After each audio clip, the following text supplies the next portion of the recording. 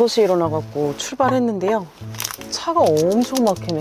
출근 시간이어가지고 휴게소에 잠깐 들려서 커피 한 잔 먹고 쉬었다가 출발해야 될 것 같아요. 커피 먹으려고 뜨거운 물도 또 준비했어요. 티스푼을 못 찾겠다. 그냥 이렇게 젖어가지고. 생각보다 차가 많네. 아직도 2시간을 더 가야 돼요. 맛있어. 제가 화장을 휴게소에서 들려서 하려고 화장품도 다 챙겨왔어요. 자외선 때문에 그 대충이라도 해야 되니까 분칠. 눈썹을 그려야 돼. 눈썹이 없어. 밥을 주고 화장실도 들리고 스트레칭도 잠깐 하고 다시 재정비하고 가도록 하겠습니다. 휴게소 들리는 재미가 있잖아요.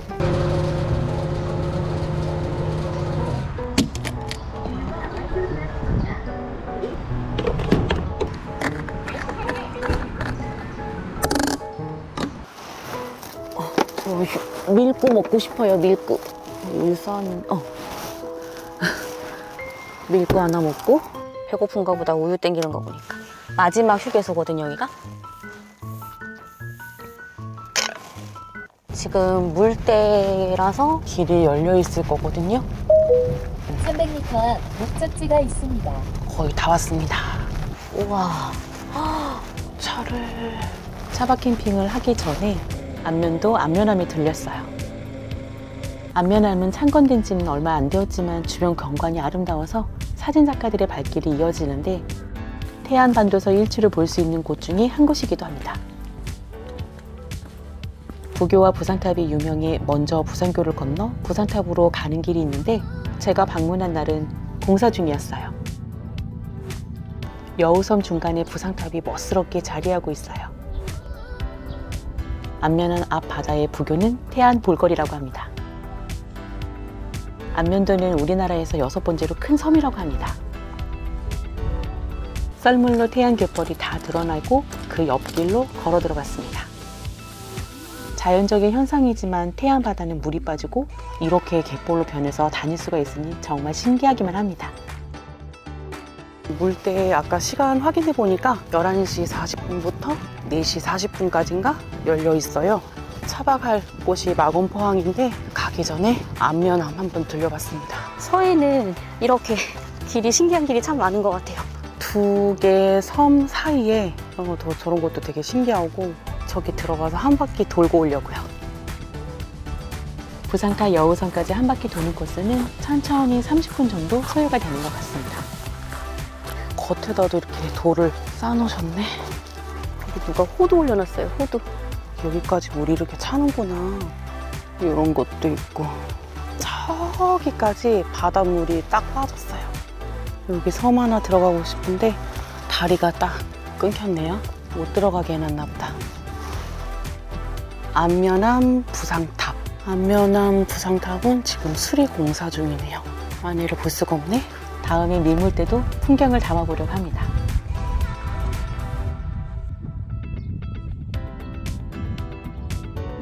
조용하고 새소리밖에 안 나요. 너무 이쁘다. 그림 같아. 하늘도 오늘 파랗고.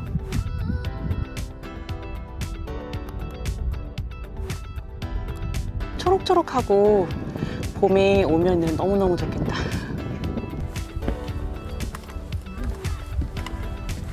저기 이제 제가 갔다 온 곳. 밀물때는 물 위에 뜨는 탑을 볼 수가 있는데 안면암 쌍둥이 섬 사이로 떠오르는 일출이 유명해 많은 사람들이 찾는다고 해요. 언제 한번 안면암에서 일출 볼 기회가 왔으면 좋겠습니다. 갈 때는 여기 데크길도 괜찮은데요. 바다라고 쌀쌀하네요.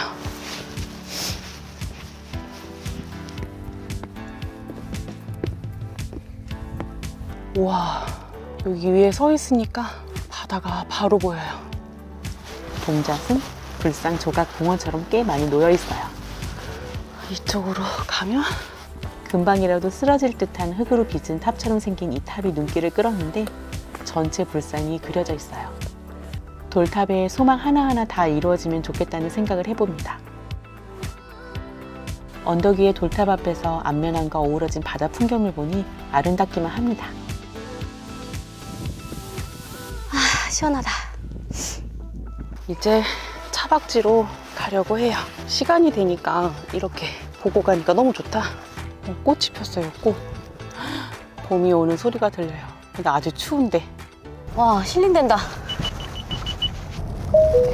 300m 앞 좌회전입니다. 이어서 40m 앞 도시 방향 우회전입니다. 안내 종료. 안내를 종료할게요. 다 왔다.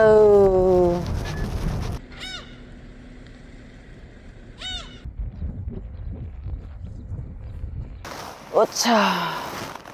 이제 차는 방전되지 않게 탁 됐습니다. 불 꺼졌나? 응. 와, 물 많이 들어왔네. 우레탄 창 만들어 왔거든요. 여기다가 벨크로 작업을 해놔가지고 자석으로 안 해도 돼. 이렇게 붙였어요. 찍찍이로. 편하네. 이렇게. 여기 부분도 꼼에다가 손가락이 너무 아파서 그냥 호치켓으로 찍어가지고 여기에 손 다치지 않게 스카트 테이프로 이렇게 붙였어요. 차로 들어가야겠어요. 춥다. 우레탄창 해놓고 밖에 보니까 바람도 안 불고 하나도 안 추운 것 같아요. 햇살은 따뜻해서 온도는 그렇게 낮지가 않은데 바다라고 춥네요. 추워. 여기 자리 잡아주려고요. 정리도 하고 할 수 있더라고요.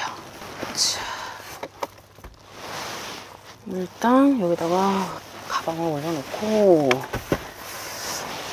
오늘은 요거 싱크대도 막 갖고 왔어요. 파워뱅크만 이렇게 놔두면은 여기가 죽은 공간이 되다 보니까 요거 테이블 올려놓고 여기 옆에 장 만든 거, 쪼꼬미 만든 거, 전기 쿠커 들어가 있고, 여기 파워뱅크 놔둔 자리 테이블 설치하고 그 옆에 싱크대 딱 들어가요. 치카치카 양치하고 세수하고 하려고요. 딱 들어가네. 가려놓으면은 감쪽같이 조금 깔끔해 보이더라고요. 젖으면은 빨아도 되고,